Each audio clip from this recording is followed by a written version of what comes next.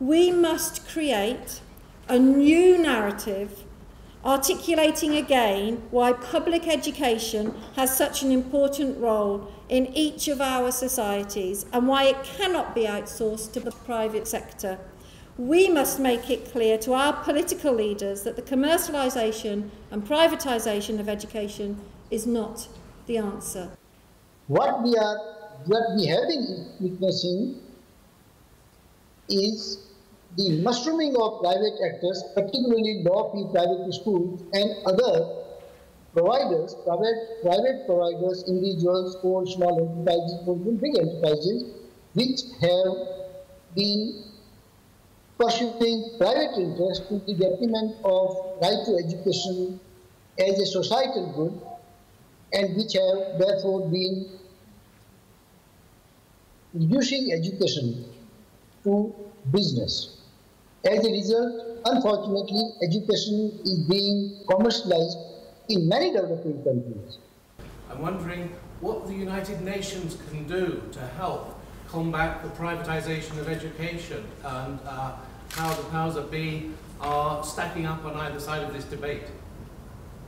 What I wanted to say, thank you for the question. I think this is a very important question of fundamental importance, and I would like to thank you because, as I mentioned, the privatization in particularly developing world is becoming so widespread that this is a real concern of United Nations system. And I think that today, as you know, there is discussion on the future development of agenda, post-2015 development agenda, in which education has been assigned a very important place, and the proposals by the Open Working Group on Sustainable Development Goals clearly stipulate that states should provide universal free secondary education of good quality with a focus on equity and social inclusion. And if we see this engagement by international community, then there is a clear signal that the question of state in terms of their responsibility will become very important in realizing right to education. But in addition to that, there are also mechanisms in the United Nations, such as, for example,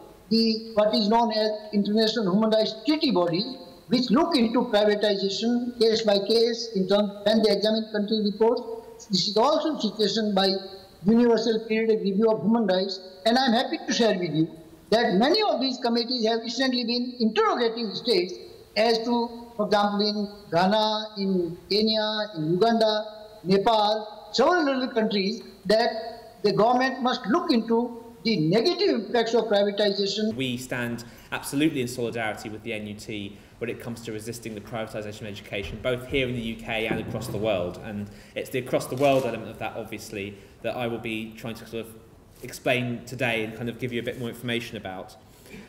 So essentially, I mean, over the last decade, I mean, especially over the last 5 years, we have seen this increasing, creeping privatisation of our education system, obviously here in the UK with academies, the corporatisation of our education sphere. But what we've seen here is it could be, you could see almost a veritable picnic compared to what's going on in the global south and what the UK government is doing with taxpayers' money to promote the privatisation of education in Africa and Asia, which is an absolute scandal. And I'll talk you through a few examples of how the UK aid budget, run by the Department for International Development, DFID, is being used to support UK corporations and other foreign corporations getting involved in education, opening private schools. And you know, there's a strong ideological pivot in DFID's policy since 2010 especially, although the roots of it go deeper than that. It's not just something that's been started by the present government.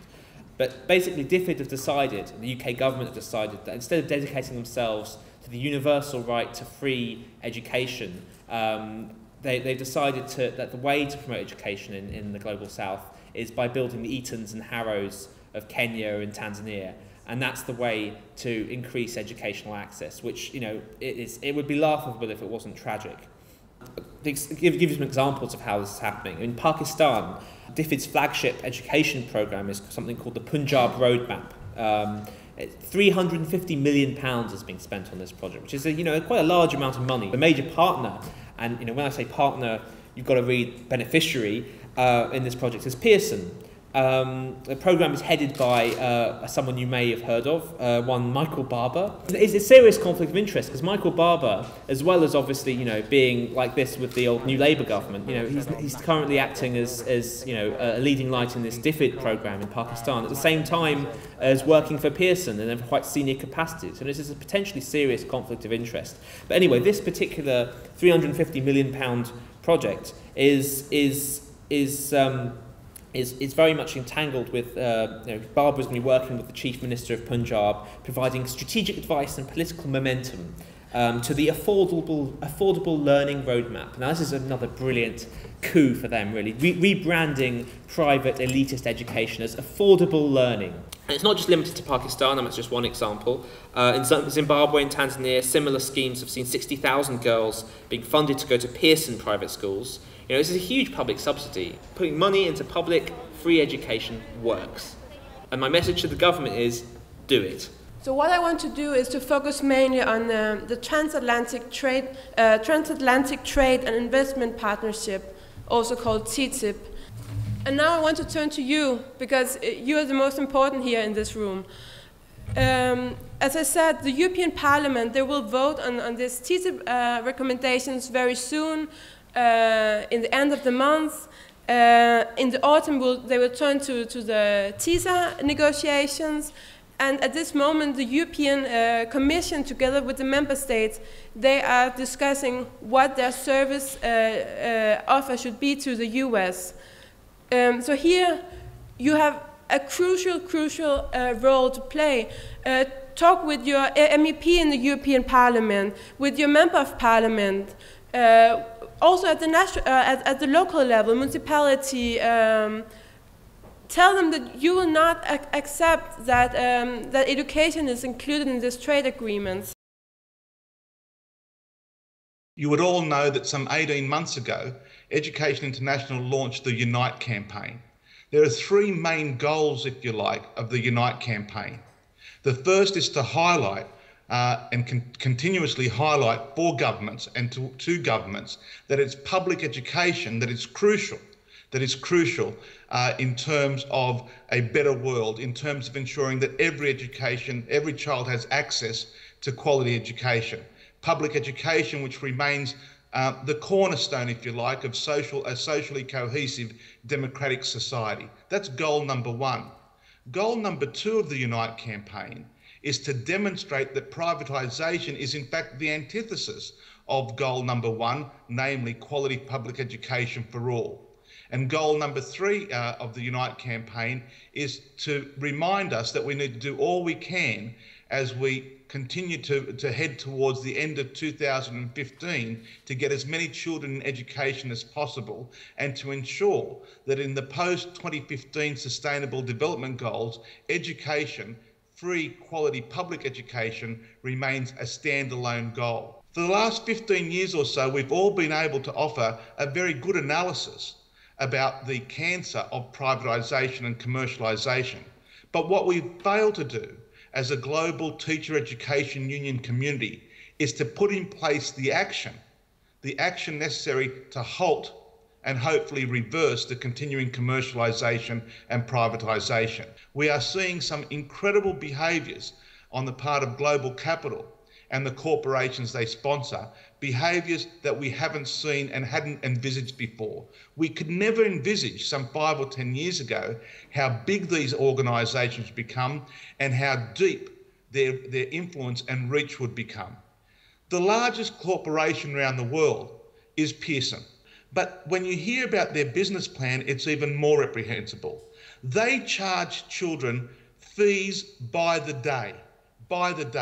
And when they can't pay the fees, the students are literally forced into child labour, selling water one day to go back to school to pay fees the next day. These characters describe their operations as low-fee, affordable schools. Well, what's affordable? What's affordable in that when parents are forced to choose between clothing, feeding, or schooling their children? Where's the morality here? And where's the morality with respect to affordability when parents are forced to choose? The time has come for a global response. We can no longer do this alone. These companies are bigger than countries, the many countries combined. They have no respect for national sovereignty. They have no respect for borders. We can't do it alone. We've got to come together and deliver a global response where the whole of the response by EI, coordinated by EI, is greater than the sum of the individual parts. I'm delighted that the NUT has been at the forefront in arguing for the creation of this global response and is at the forefront of continuing to develop and see the full implementation of this global response against commercialisation and privatisation of education.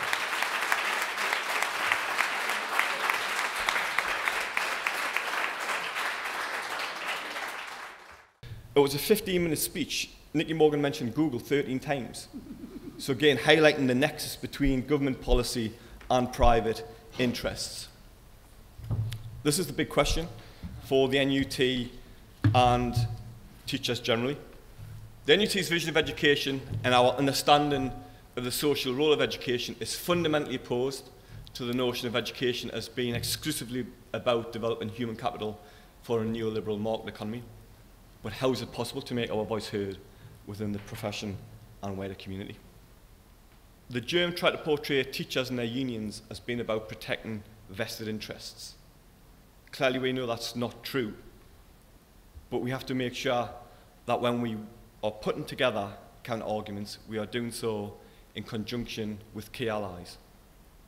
Parents, undoubtedly, perhaps the single biggest ally in this, but also NGOs, people like Tamsin, Global Justice Now, ActionAid, other NGOs that the NUT have been building. A social attitude study asked the question of parents, do you believe your child will have a better life than you? For the first time since social attitude studies have been conducted, the answer came back from the vast majority of parents, no. Something somewhere has gone badly wrong. Whereabouts is the optimism? The optimism is we are right. Our analysis and our strategy and our valuing of education in children is right. And I want to finish by arguing this can be done, but more importantly, it must be done. How can we present the whole issue of Germ and make people, sort of illuminate people about it without sort of disheartening them and bursting their bubble to the point where they're totally demotivated? I would start by, I would encourage all divisions to have a conference like this in their locality that involves parents, that involves people like Tamsin, that involves NGOs, to bring teachers together to start the discussion. The NUT's rep training course now essentially starts with the Germ, and this is how do you turn what can be a very pessimistic situation into a very optimistic situation. The experience of the new reps course is as soon as you get a room full of classroom teachers and you say, this is happening in your school because of these forces, it is a light bulb moment of, so it's not just me. And I think that has to be the start. You have to break the isolation and to say that, you know, there is some agency involved in this and we can be part of shaping a better vision of education. When you ask parents, do you trust your child's teacher? The vast majority say, yes, I do. When you ask parents, do you like your local school? Most parents say, yes, I do. The myth that parents and teachers are somehow in opposition or at loggerheads is a myth. And therefore the potential to make this alliance very, very real is absolutely there in front of it. It's just a matter of us grabbing that opportunity. International solidarity is union work.